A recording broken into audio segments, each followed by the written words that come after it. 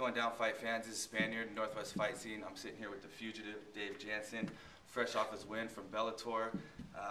That choke, man, that Bravo choke is what everybody's talking about, your win over Scott McAfee. There were 2 seconds in that round. Before we get to that, let's talk about kind of some of your training before that fight, kind of where you've been and what got you up to that fight. Yeah, well, I was actually helping 3 other fighters get ready for their fights, and I got that Bellator fight on 2.5 weeks' notice, and the timing was just right because I just gotten done helping Zach George with his camp.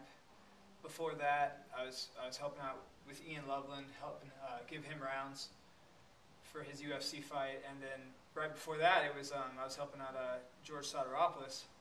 So even though I took the fight on short notice, I had a solid month of sparring under my belt. How much did you know about McAfee going into the fight? Well, just what I could find online. First things first, I figured out he was from a really strong camp with Uriah Faber's Ultimate Fitness, Team Alpha Male. So I knew he was going to be well-rounded. And I was actually able to find 2 of his fights online, and he looked like he had pretty heavy hands, and I figured that was his most solid attribute. But then just doing a little research, looking on SureDog and whatnot, I saw he had 2 losses to chokes, so I figure his weaknesses played into my strengths. Now, talk about the first round and leading up to the choke, and how you got the choke. Yeah, the first round, I came out, my game plan was to just go out there and throw some hard leg kicks, because I figured he was going to expect me to shoot right away. A lot of people just expect me to try to set up the takedown. So I kind of tried to put his mind at ease by kicking him in the leg a bunch, trying to convince him I was there to stand with him. And I actually, after 2 kicks, I saw him kind of shaking out that leg, so I knew I was doing some damage. And then I kind of switched it up with a Superman punch. I didn't land with that, but I was able to kick his rear leg at that point. And then threw a nice right hand that landed. And then that's actually when he threw his first punch, and he caught me right in the eye and cut me up a little bit. And then I saw him kind of loading it up again, and that's when I timed the takedown. Got the double leg and ran it. And just kind of ground and pounded him for a bit, postured up, dropped some elbows. I was able to pass to, well, I kind of hung out in half guard for a while, and I was trying to kind of bait him into a guillotine choke, but he wasn't really turning into me like I wanted him to. And that's when I heard the short time bell, and I just cinched in the gable grip and was able to punch my arm through and lock on the Bravo choke. I started it from half guard, and then I passed to side control, and that's when I finished it. Now, is that a move you use a lot? Is that something that you kind of have in your bag of tricks, or something you use a lot in training? Or where did you learn that move? Yeah, I learned it at Quest, at Team Quest. I started.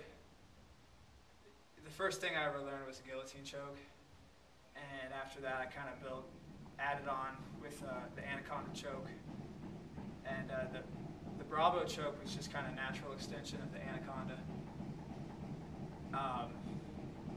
Over the past 3 years, I keep learning new ways to set it up, new ways to kind of add the pressure, whether it's a knee ride, on the face to set it up, or lately I'm kind of just clasping on with that gable grip, and sometimes I can even get the choke without even locking onto the bicep, kind of like how Matt Hughes did with Ricardo Almeida from the front quarters position. Or sometimes I can just pin that shoulder across right here without even actually getting to the bicep, and that's what I did for the first 3 or 4 seconds of that choke against McAfee before I locked on to the bicep. So yeah, learning new tricks all the time with it. Now, you got another win. That's got to feel good since you got your pink slip from the WEC. And what are the feelings going through your mind now? Yeah, that was really important. You know, losing 2 decisions in a row, and really, you know, not having a win since 2009 against Crunkleton. You know, I only fought 3 fights in the WEC, but yeah, it's good. I'm glad I was able to get right into Bellator. You know, even though I got cut by the WEC, which was kind of a surprise because, let's see, it was over 2 months after I lost my fight with Ricardo Lamas, and it was a really competitive fight. You know, I've won some really close fights and I've lost some really close fights, but and that was a really close fight.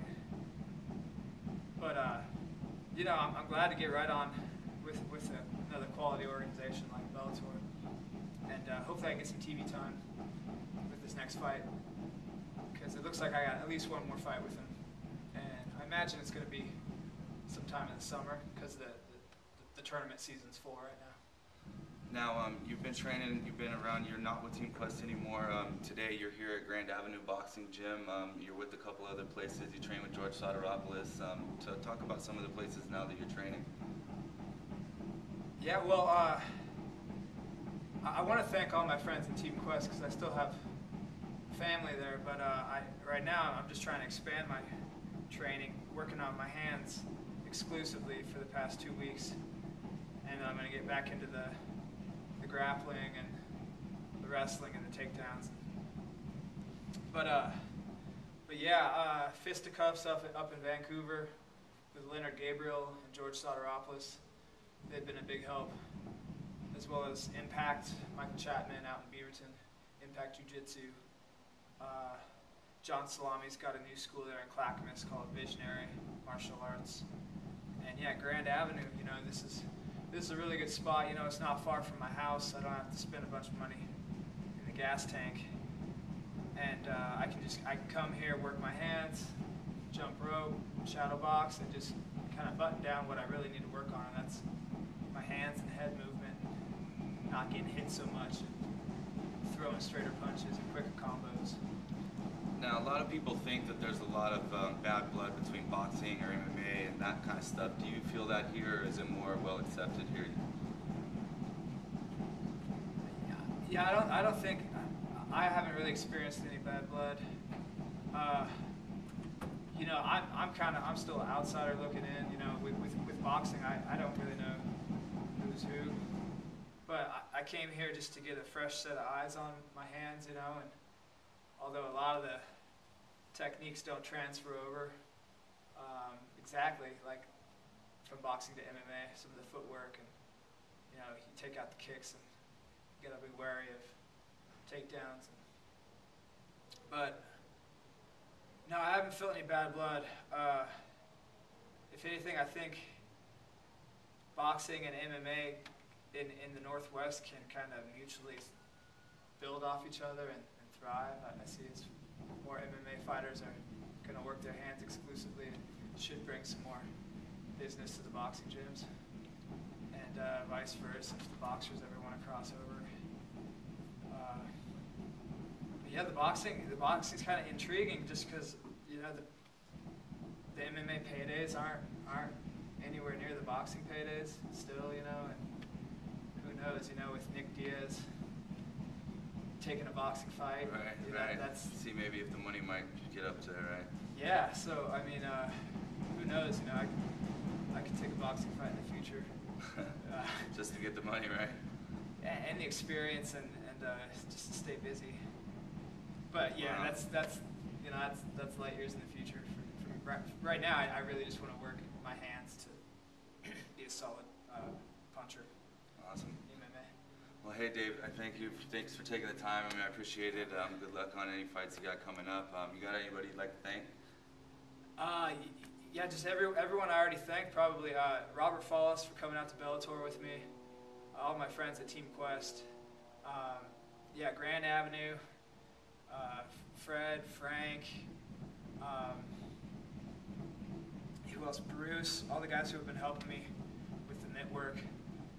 And yeah, of course, yeah, George Soteropoulos, Zach George, Ian Loveland, the Healy brothers, Leonard Gabriel, Michael Chapman, and yeah, all my friends and family. fans. Thank you very much. Heard it here. Spaniard, Northwest Fight Scene, The Fugitive, Dave Jansen. Yeah, and of course. Thank you. Thank you, Spaniard. Keep up the good work. Thank you very much.